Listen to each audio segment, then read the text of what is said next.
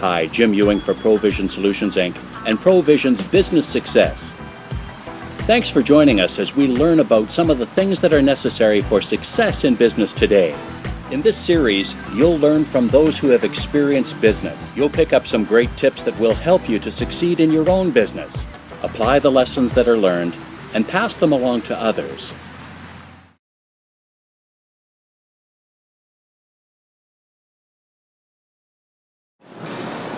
Yes, I am Greg Gazin. Yes, I am the Gadget Guy, but I'm not all about gadgets. I am a technology columnist, small business and technology speaker, and I also help companies in promoting their businesses. So technology, small business entrepreneurship, and presentations.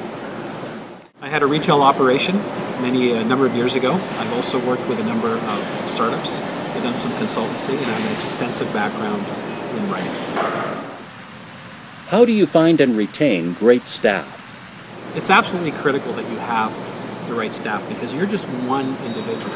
Obviously, the more hands you have, in a perfect world, the more money you can make, the more efficient you can be, the more profitable your business, the more successful the business can be.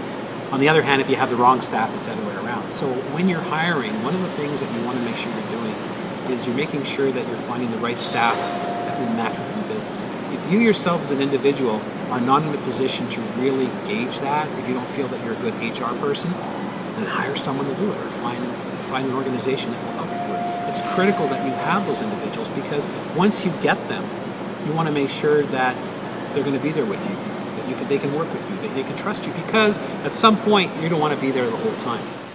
How do you improve the corporate culture? Sometimes people are motivated by money, sometimes people are motivated by being able to accomplish a certain goal or have fun in the process.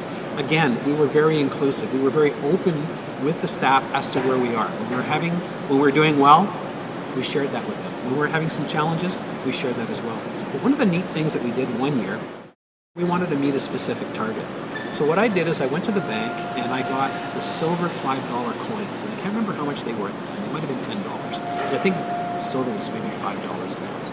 And I said to each one of the staff, I said, if we achieve our target, I'm going to turn that silver into gold.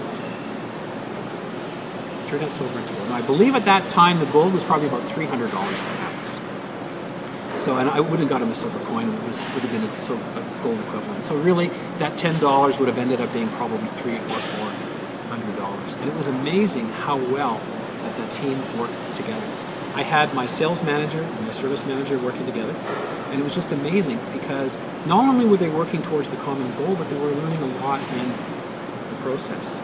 And as it turned out, we just missed the target.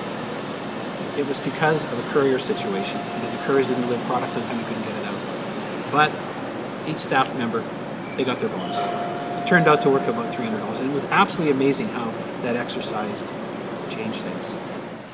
How can you improve the working relationships in your environment? The other thing you want to do with your staff, and especially if you're in a situation, and I'll use my computer business as an example. We had some administrative people, we had technical people, and we had salespeople. And one of the things that we did is we got them actually working together. When we had staff meetings, we made sure that we shared the information because the receptionist might say, or the administrative person might say, well, what do I need to know about computers? Well, you're just directing traffic. Well, you know what? Maybe a customer will come in, or maybe they'll phone. And so maybe the technicians are busy, the salespeople are busy. You may not be able to solve their problem, but you might be able to talk to them in a certain way that you can actually begin to help them. We kept our staff always involved, and of course that evolved over time. In fact, what we discovered is that customers sometimes would prefer to talk to the technicians than the salespeople. So we actually made sure that they were all we made sure that they were cross-trained. We would have sessions where we would help the technicians understand the basic concept of sales as well. Because sometimes if a computer was in the back and it was being repaired and it needed more memory or an extra hard drive, well, instead of sending it back to the salesperson, they could call up the customer, the technician would pick up the phone and say, this is your situation, we've got your machine open, only cost you a few extra bucks, we can put a new hard drive in. But I think in general, if you do the best that you can to hire the right people, engage them, keep them involved in what's going on, don't assume that they don't know, and also help them grow in the process, and offer them some good benefits, then You'd be amazed what can happen. How do you deliver exceptional customer service? What should the entrepreneur know about customer service? Well, make sure they know what customer service is, because unfortunately what I find in some businesses as a consumer, that they preach that they give good customer service, but quite often that's all they give is, it's really just lip service. Again, it's almost like your vision and your goal for your business. You have to define what that is.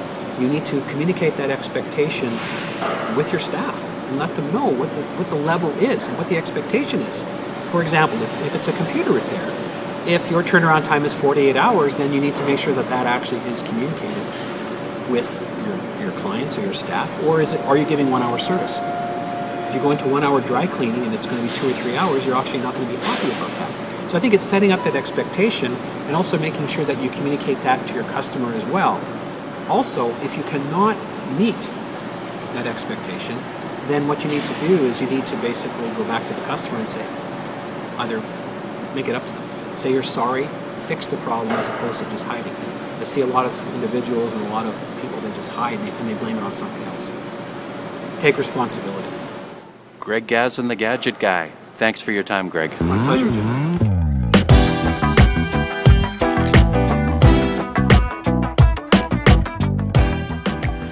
If you have questions about business success or other things to move forward with your organization, drop us a note and we'll get back to you with information to help you move forward.